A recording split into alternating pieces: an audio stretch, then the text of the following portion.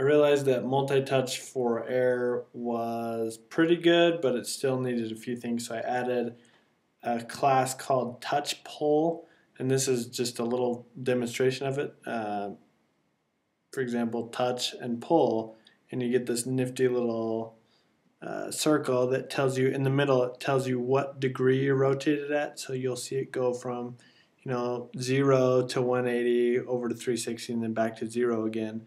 And that happens from no matter where you pull, you'll see that I'm always going at 180 degrees when I'm going at 180 degrees.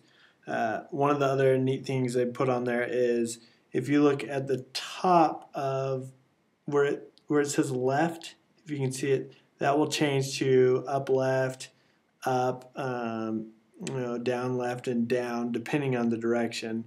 And that dispatches on direction change, so you have that, so you know when the users change the direction. That way, so when you do air to iOS, you can know if they're trying to swipe left or swipe right.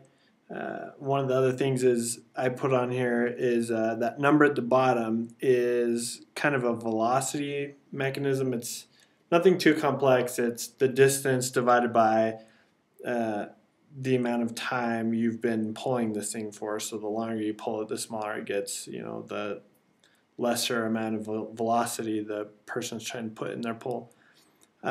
So using that, you can figure out a number of other things. I don't know what you're going to do with it, but this is also, it's multi-touch ready, so you can go nuts on pulling stuff around and having fun with whatever. So that way, if you're doing a game that does multi-touch, you can use this for that. That is about it.